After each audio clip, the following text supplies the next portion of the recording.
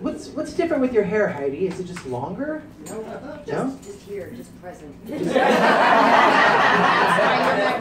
Her hair is here and present. I love that.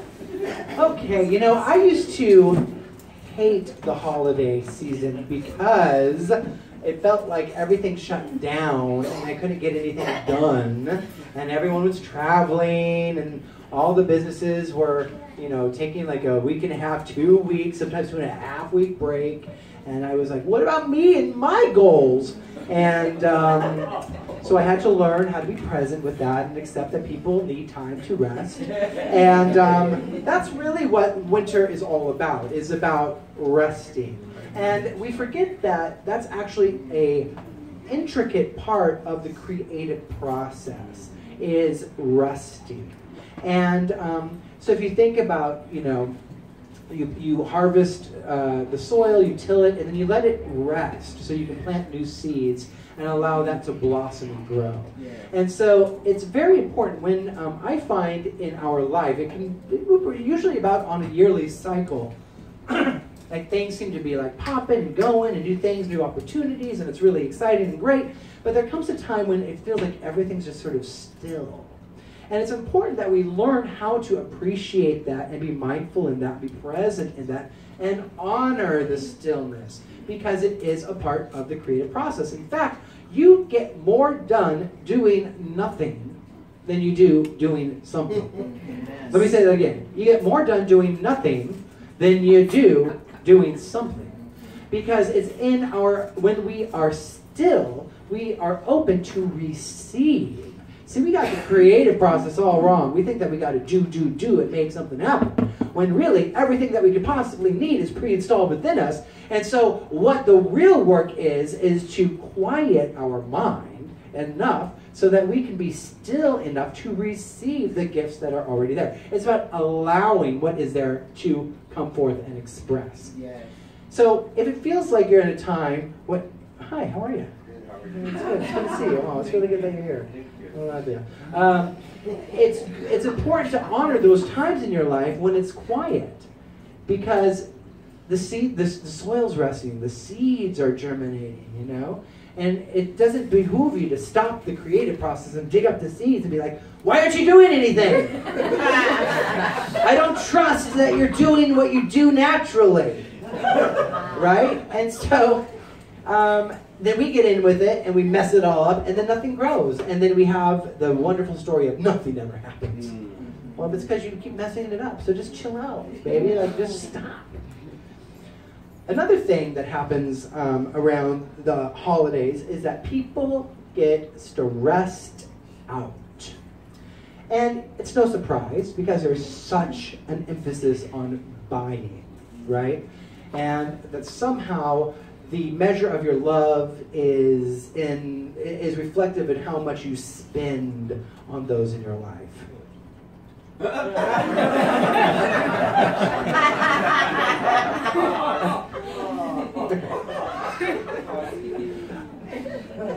Which is like ridiculous, right?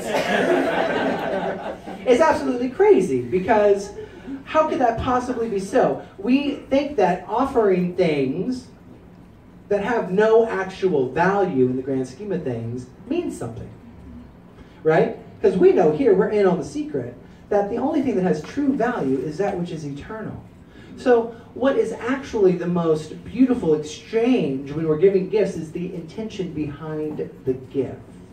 We've somehow made it about the actual thing, which will inevitably break down and cease to be sooner than later, right? Or lose your interest after a while, and yet we make that the most valuable thing. So let's all just agree not to do that this year, okay? Amen. We good? Yeah? Good? All right, good. My mom, it was so sweet, my mom was at our kitchen. She doesn't like to use her oven because it always burns everything that she does, so she was using our oven.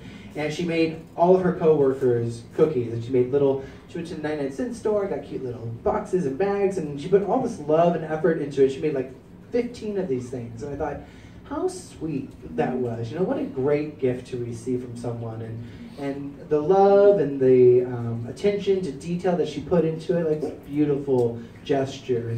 And when they receive it, when you're open to receive the gifts that others give, then you create the space for a miracle to unfold. And a miracle is experienced at the level of the mind. It's something that grows from love, when love is expressed, right? And so let's just be mindful of that this year.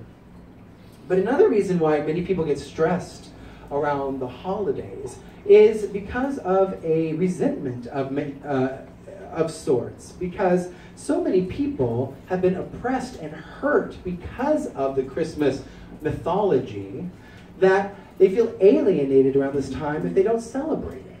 And so we have the opportunity to do a lot of healing around that time by being mindful and loving to everyone and not expect everybody to do what you do, right? I think that we're learning that a lot this year, is that not everybody does what we do. And so we can honor what we do and give people the space to do what they do, and we can all live harmoniously if we're willing to stay out of right versus wrong. If we're willing to lay down our defensiveness and be open to the natural essence of grace that flows when we move from our heart, right? Now, the Christian mythology, the Christian religion has been used as a weapon throughout history. And within this community, I think that many of us can relate to that, just in the LGBTQA community, how the Bible has been used as a weapon, when really the Bible should be a tool, you know, to support enlightenment, because the foundational teachings of Jesus, of Christ, is about love and acceptance and compassion.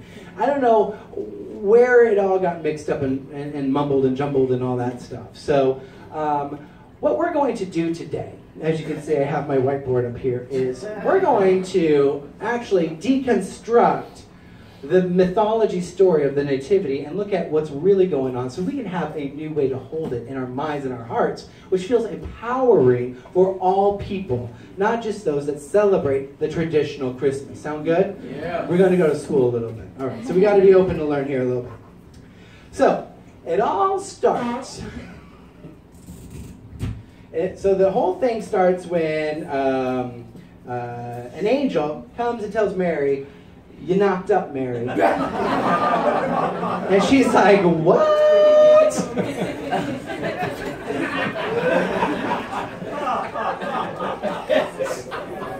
Because, now we gotta listen here, this is the first place where they've really tried to create shame in the consciousness, in the collective consciousness. Because it was crucial to this story that the person that gave birth to the Christ was a virgin. Because there was a belief that, what's the beliefs about virgin? That they're what? Pure. Yes, so we have pure, that's a pregnant person.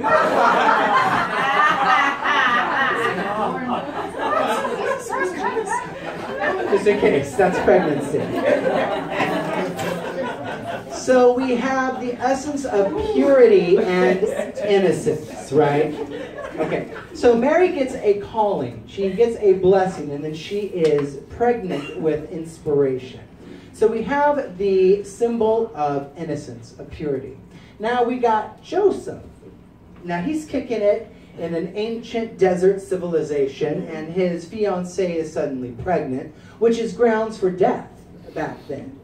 And he has to think about it, but after he works through his stuff, he also gets visited by an angel, but what we can say is he also gets inspired to lead in love. He hears the voice of love, and he accepts her and loves her unconditionally.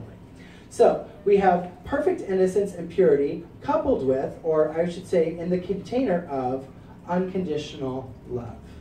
All right? Innocence and unconditional love. This is a good formula. See, we're going somewhere. So let's put these two lovebirds over to the side for a moment. So you get three, and I was actually listening to an interesting teaching about this, about how nowhere does it say they're men, wise men. But again, going back to the crucialness of having to be a virgin here, we don't have to go into like the patriarchal society and all that stuff. But okay, the feminist in me feels as though it's important to say they didn't have to be wise men. It doesn't say wise men. But we got 3 awesome people from the East looking at a star. Now, who traditionally looks at stars for guidance? Astrologers. Sailors. Okay, no, Paige is all about the sailors. I was thinking astrologers. But however you need to hold it. And at that time, traditionally, there was actually really good trade trails from India to Palestine, between India and Palestine. There was a lot of trading going on there. So the yogic astrology is is like the ancient astrology that many people use for guidance. It's a very spiritual practice. And so we can assume that yogic astrologers are looking for signs in the planetary structure to go forth because something new is going to be birthed, right? And what do they follow? They follow what? A star, right. And so a star is what? It's perfect. Born. Light, yes. All right, so here we go. Now we're getting it. So we have, and from the East, so yogic astrology from the East is an extension of the Hindu practice, correct? So this already we have a non-dualistic philosophy energizing this gig over here, right? And so, and what is the guiding force through all of this? A star, light. And so when we bring our attention to the light, something magnificent begins to happen. So where was this baby birthed? In a manger, right? Okay. So we got a manger. Now, is the manger the Four Seasons? No. No. Manger is very what? It's barnyard, rustic. It's very shabby chic. Who said humble? Did somebody say humble? Yeah, humble. Exactly. So you have something that's very humble. Great. So does the Christ consciousness that expresses itself, does it need a grand temple in order to present itself? No. It's humbled. It's a humble beginning. And so what's really happening this time of year, what we can celebrate, what we can align with, is the awareness that the Christ consciousness, okay? I'm not talking about Jesus the Christ. I'm talking about Christ consciousness, which is the awareness of our oneness with perfect love. Christ consciousness is our awareness with our oneness with God. Christ consciousness is our awareness that we are all one. So in the stillness of winter, where we are restful, where we are quiet, there is an awakening that can come within. So right away we have this guidance to quiet your mind. Use this opportunity to get into this stillness. Focus on the light within. Understand that you are perfectly innocent. Create the container of unconditional love. And humble yourself enough to say that I am one with the one. I am as you are. Be able to see the likeness in our brothers and sisters. Look for the unifying aspects in each and every one of us. And what gets to be birthed through that is, boom, the Christ consciousness. An awareness that we are all one. Now, isn't that, I can feel that in my heart. Isn't that a much more powerful way to hold the Nativity story? Yeah. Because within that, it's an invitation for us all to come together, to unite. Nowhere, yeah, okay, so someone along the line were like, oh, they brought gifts, so let's monetize on that. Make it all about the presents and the giving and the money. But, oh, thank you, Tom. But we know what's really going on now.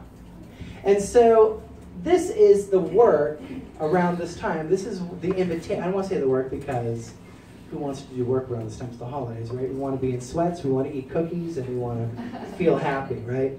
So let us use this time of year as a time of reflection, as a time of going within, so that the inspired vision for the new year can emerge and express. It's within the stillness that we can begin to hear the gentle voice of the Creator. It's not out there pounding the pavements. It's not out there pulling ourselves up by the bootstraps, rolling up our sleeves and getting it done. It's in the gentle moments of quietness that we can experience through our breath, the breath of life, the thing that gives and sustains life. So let's review one more time. If we follow the light within, so we contemplate the light within. In our practitioner program, even our opening meditation, what a perfect example of a way that you can just gently use your imagination, one of our most valuable tools, to invite perfect light to come into your awareness, your consciousness, to penetrate every aspect of your essence. Because we are luminous, okay? Many spiritual teachings talk about our actual reality being one of light. And we may not even be able to fully comprehend that right now, and we don't have to, but we can allow that luminous essence to come forth and express freely, and we can just rest in it. Now, so far, what has taken any great effort? The most effort that you're going to have to do to have this sort of loving practice for yourself, the most effort you're going to have to put forth is clearing your calendar. Is making 5 to 10 minutes a day to practice this, which can sometimes seem overwhelming for many people. I have been there, but it's worth it. So let's do a little less this holiday season and contemplate the light within. And when we contemplate the light within, we begin to have an experience of our true essence. We feel a calming experience. I usually feel it as sort of like a broad stroke of contentment. But within that, there are no judgments. When I can quiet my mind, I'm not judging myself. When I quiet my mind, I'm not into thinking what I don't have, what I'm lacking. I know that when I am present in the moment, on my breath, contemplating light within, I understand that all my needs are met here and now. And from within that, what begins to blossom and grow is an awareness to my connectivity to every single one of you. And that's why prayer is so powerful. Because I conclude every one of my prayers with a blessing for each and every one of you. I hold inspire in my mind, and I send waves and waves of light out to you. So this is my affirmation that we are all one. And if you really are interested on how to be proactive during this time, that there seems to be a lot of unsettlement in our country, send your prayers to the places that feel the most restless right now. Send that light to the people who are being courageous enough to stand as the symbol of hatred, of racism, of fascism, all of that stuff. The people that are being courageous enough to, in this lifetime, to take on that role, to be the to be the symbol of other people's hatred. Send them love instead. Send them love instead. Pray that love can penetrate their heart and that they can express that and share that. Because once love is felt, once we lead from love, we can't lead from fear any longer. We cannot preach hate. We cannot preach separation when we feel love in our heart. So pray that our leaders, all of our leaders, feel love in their heart, feel true joy, so that they can lead from that place. Yeah. Hold the vision of unity through the light. Know that this bright white light, see what's wonderful about this star is that it was able to be seen across the world. And that star is a symbol of God's love, because God's love shines just as brightly on me as it does on you. It shines just as brightly on LA as it does in Washington, D.C. So know that God's love is everywhere, illuminating all beings. There is no one that God favors more than anyone else. We are all perfect. We are all one in love.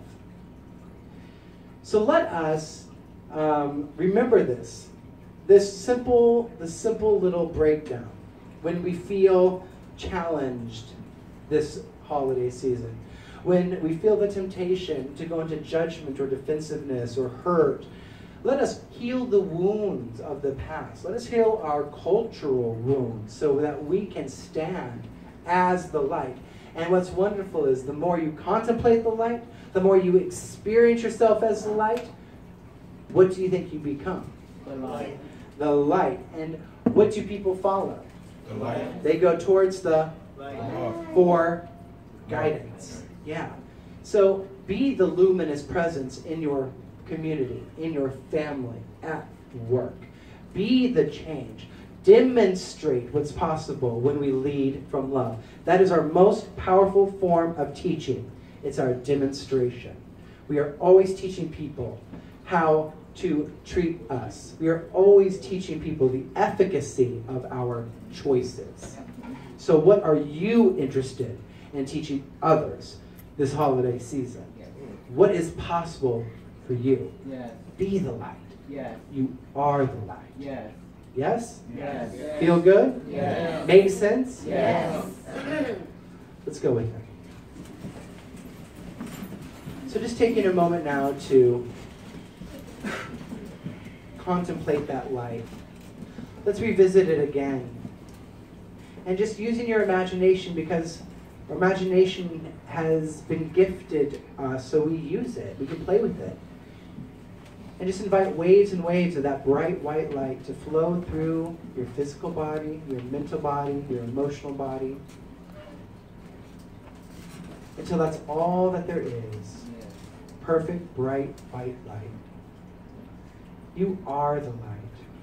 And this light cannot be contained, so it grows and expands and it fills this room until from floor to ceiling all there is light. And we rest in the light. And we understand that the light is rejuvenating, restorative. It supports us in realigning. It burns away anything that no longer serves us, including the belief systems, the thoughts, the unloving habits that keep us in fear, that keep us in limitation, that keep us separated from our brothers and sisters.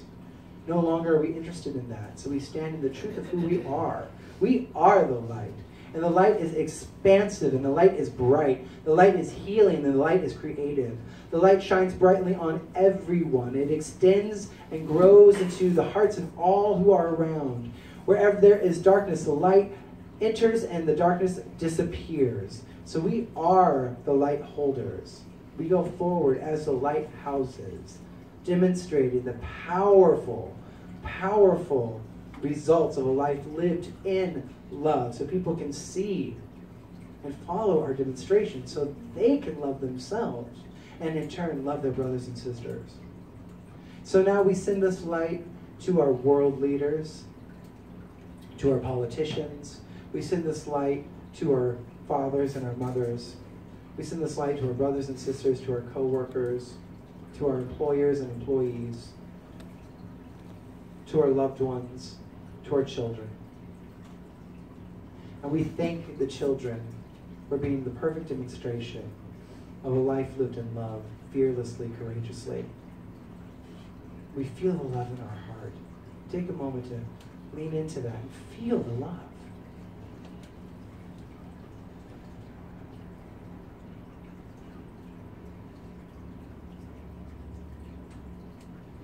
And since the nature of God is to extend and expand, we allow this love to extend and expand into infinity, sharing our light with all because we are one with all. Truly, we are the light. And so it is. So it is.